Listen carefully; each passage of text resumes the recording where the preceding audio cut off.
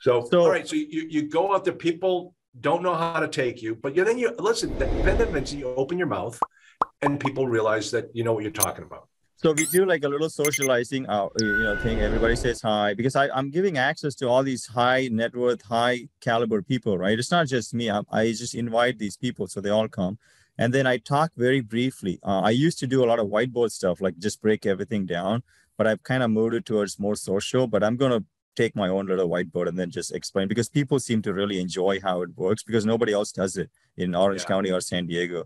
So then I explain, like, let's say I talk about a topic. I say it's inflation. I write a blog and then I say, let's go into more detail. So I'll explain, hey, this is what's happening with inflation. They're printing so many dollars. What do you think is going to happen to the dollars you made working? It's not worth anything. They just print more. They always print more than you can make.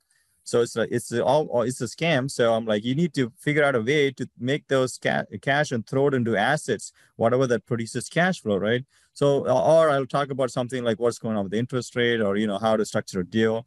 And then I say, you can do all of this by yourself, or you can partner with someone like, like Charles or me or Grant Cardone or whoever you like, right? Why do you keep mentioning that guy? That guy's only 10 years old.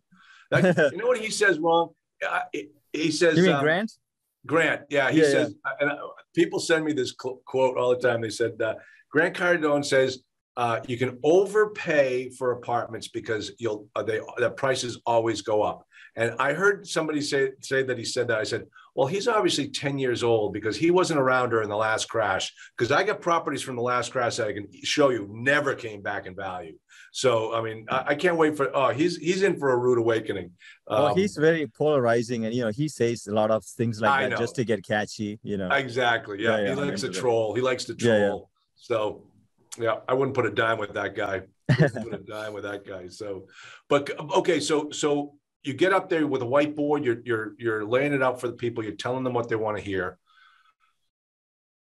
And then, so I do all these things and I kind of close with saying, you could either, do this by yourself. I usually ask them if there's one question you have, the one thing by Gary Keller, I'm like, what is that one question that will make you move to the next stage? So I always give them that opportunity. So everybody will ask some question and then I'll try to give them the answer, like whatever it is, So then, hey, what is it? Are you scared, like how to get a loan? Are you scared you don't know what you're going to buy, what area to look? Do you need like something like that? So move them forward.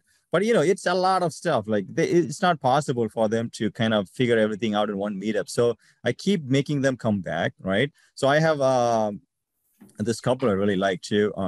So they're actually, they make a lot of money. So they don't own any assets. So I'm actually going to interview them on my podcast. Mine is not out yet. I just have 4 episodes recorded.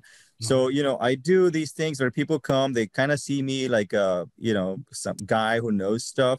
So eventually, I'm not really trying to get their money, but it just happens. It's like, let's say you're a rock star and you're trying to get chicks, right?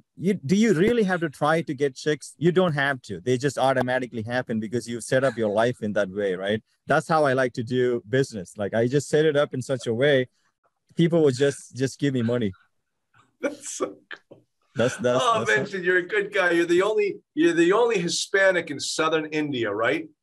I'm actually not even Hispanic. I'm just I just have Rodriguez because a lot of Spanish, Portuguese settlers back in the day. We had French, English, and all those guys, settle in.